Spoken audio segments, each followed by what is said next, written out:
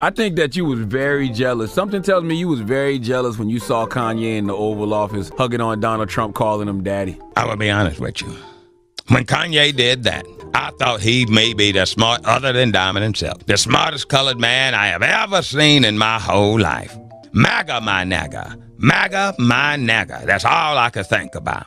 Then he done went and switched screens. Then I just don't trust him no more. But for a time, I will be honest with you, I was jealous. I remember falling down to my knees one night and just praying to white Jesus up above. Please, white Jesus up above, please, just for a moment, let me have the grace and beauty that Kanye West has sitting there in the Oval Office across from our good president. Just talking truthful talk, talking smart man talk with the smartest man in the world. I ain't gonna lie to you.